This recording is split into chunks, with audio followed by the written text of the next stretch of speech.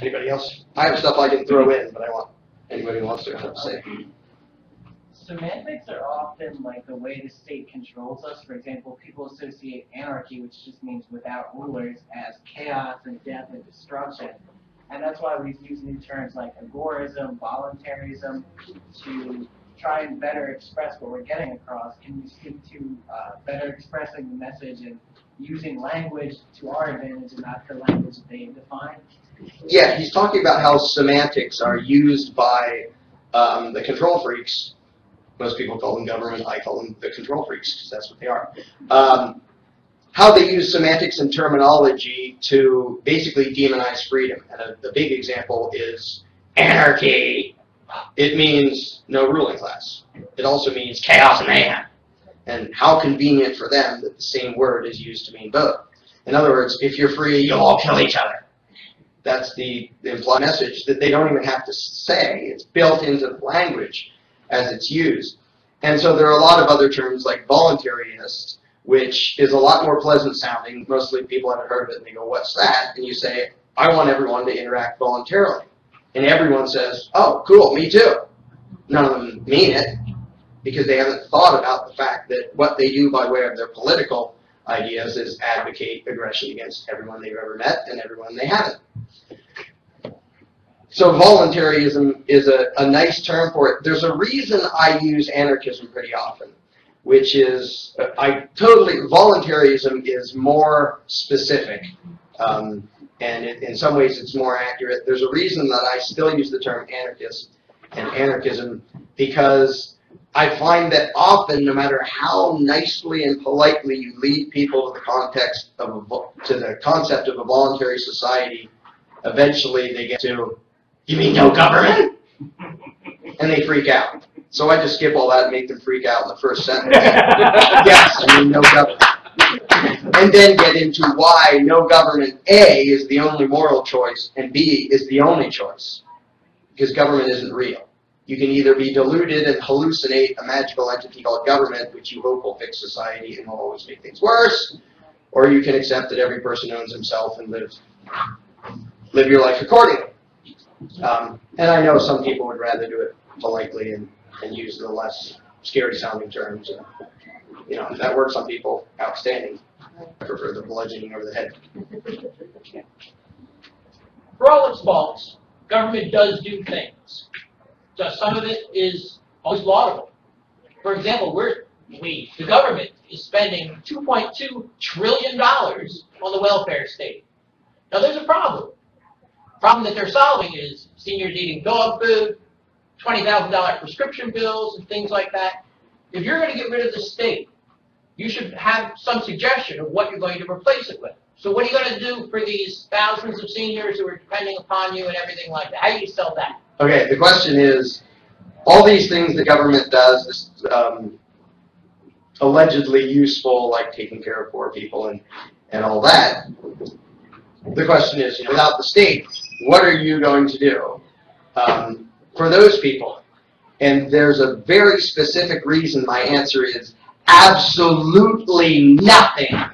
I am going to do nothing about that.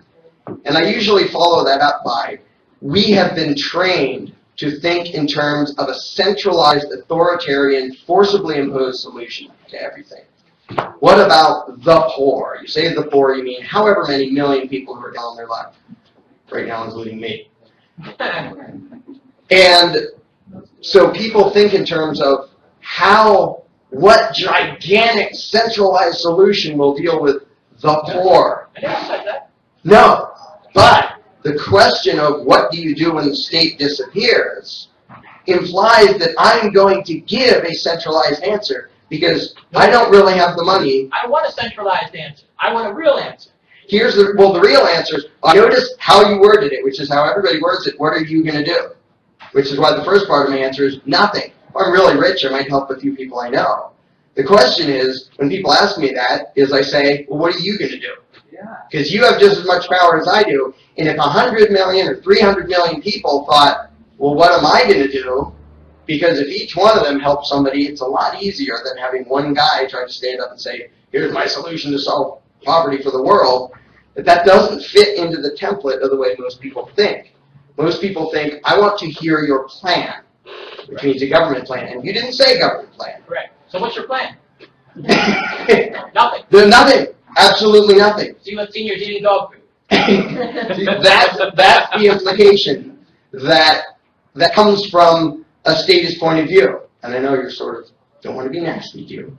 Go for it. The statist point of view. I can stand up. The statist point of view, and there's I wish I remembered it. There's a great Lysander Spooner quote about when the collectivists, they confuse society with the state and say, when we say we don't want the state doing something, they think we don't want anybody doing it. Right. Like, if you don't want the state feeding the poor, you must want the poor to starve. And it really, the authoritarians have a huge advantage because they can propose violent, centralized solutions. We're going to forcibly rob the rich and give it to the poor.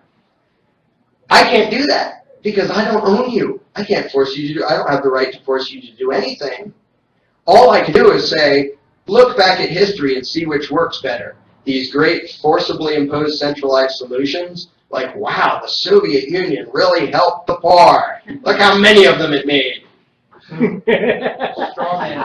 Or just say, I'm not going to fix the problem. If there's somebody I know, I might fix that tiny little problem. No one person is going to fix the problem because no one person possibly can have the ability to fix the problem. I disagree. And the way to fix the problem is freedom. I agree. So I think I should be up there with you. Yeah, come on up here. I'm here. You're over 5 words, yeah. Yes. Are you over 5 beers? No, this is still my first beer that Jim got for me. Good man. There's a problem out there. Now, big secret, don't tell anybody this, I actually sold insurance for a little while. And there are people who have $20,000 bills for prescription drugs. Mm-hmm. They're looking for help. Right or wrong, they turn to the government for that help. Now, if you want to sell no government, you have to come up with a replacement for that. Now, you've already said you personally are going to do nothing. That's okay. You know, I'm a libertarian. Your life, your way, as far as I'm concerned. But I disagree with your statement that one person can't do anything. You go tell not anything. Can't fix the whole problem. Can't fix the whole problem. I disagree with that. Go tell Rosa Parks one person can't fix something. What I'm looking for an answer. What can we take to people to say, this is going to solve your problem? And just by saying, I'm going to do nothing, or one person can't do anything, if one person can come up with a new system, not a Soviet system, not a forcing system, but an open system, one where you can choose to participate or not, how can you say that doesn't exist? What I would say is to propose a solution, like in a free society, you can say, I have an idea for feeding the poor. It goes like this. Yes. But guess what? Nobody has to pay attention to you. Yes. 1 million people might say, that's a great idea, let's do that. That's 1 million individuals saying, I could help this problem, including the one who says, here's my idea. So we agree. On that, yeah. Okay. But the idea that you could guarantee that, you can't. You can say, I have this great idea. If nobody follows it, it's not going to do anything. I'm not using the word guarantee. Right. But what people want from statist solutions, despite the fact that they never work, is a guarantee. I never offered a statist solution. I know.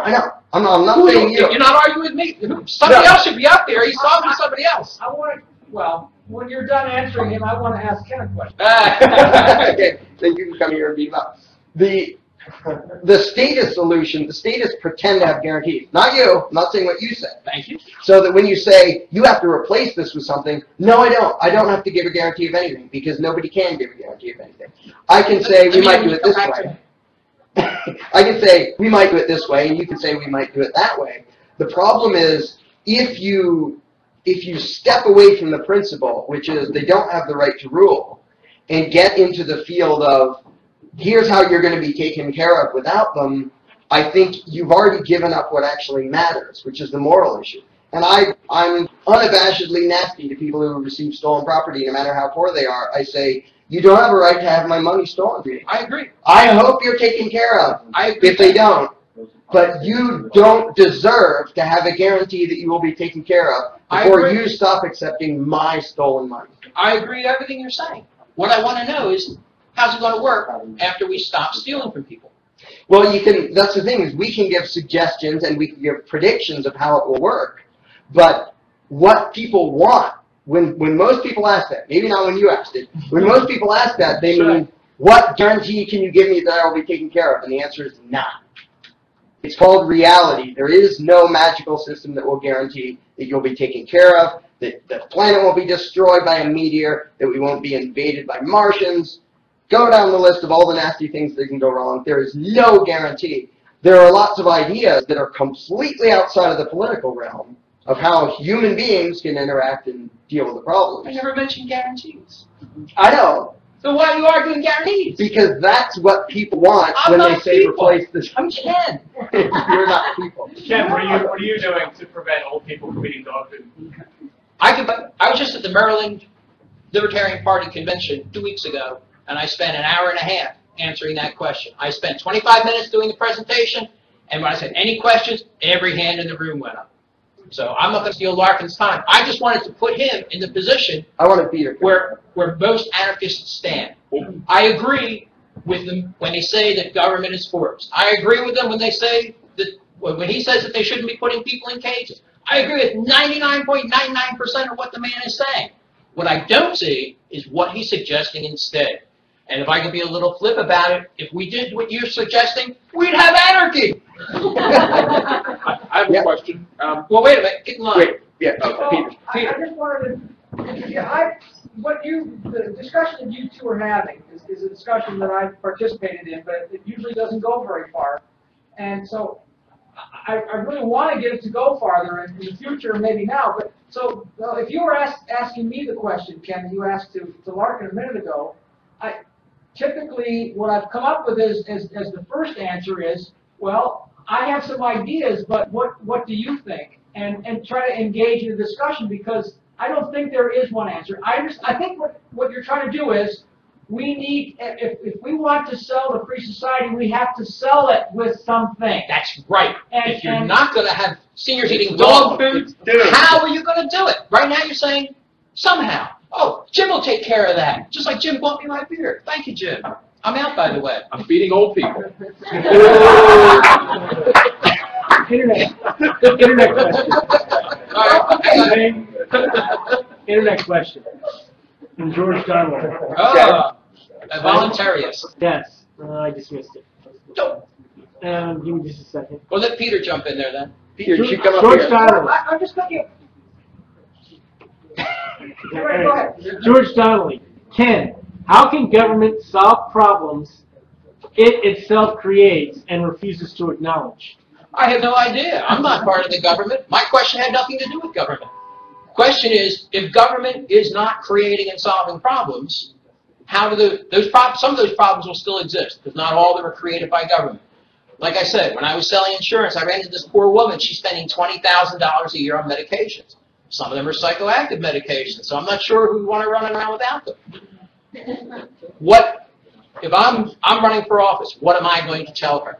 If he's trying to sell his anarchy, what's he going to tell her? He's already said, too bad, honey, you're on your own. I don't accept that. And I think George has changed the subject by saying, well, what would government do? That's not my question. Here's my slightly mean analogy. When you say, if government isn't doing these things, what will you replace it with? I think, How will the problem get solved? how will the problem get solved? It's not getting solved now. I don't want this to sound mean, but that is exactly equivalent to saying, if there's no such thing as Santa Claus, how do we make sure all the kids get toys? But there's an answer for that question.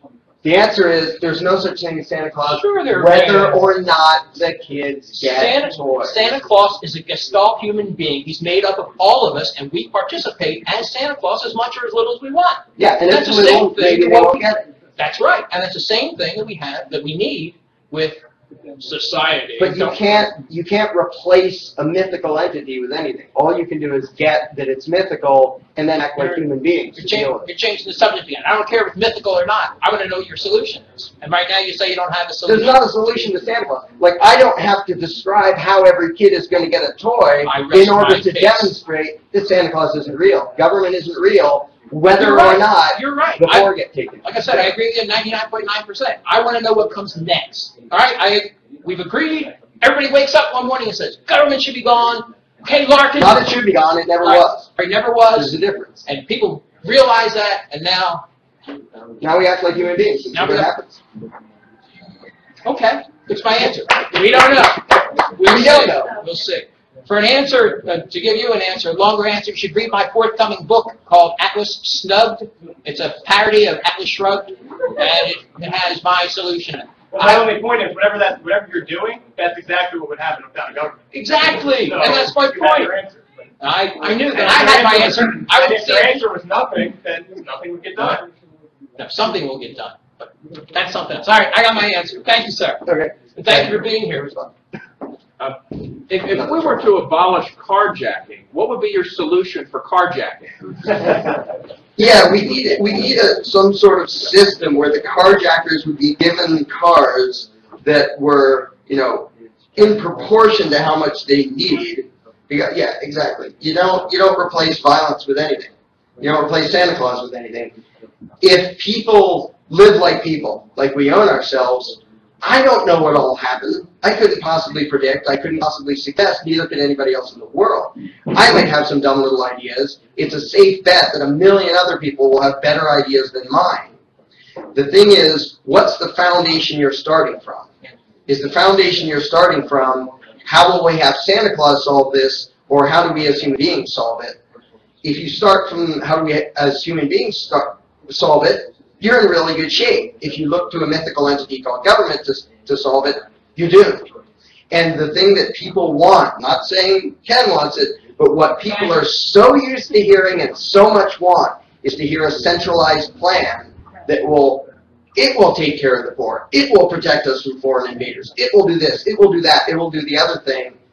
And what they don't want to accept is there's no such entity. If you're not going to do it yourself and all your neighbors aren't going to do it, it's not going to happen. It's called reality. There is no guarantee. There is no magical power that will come along and save us all from reality.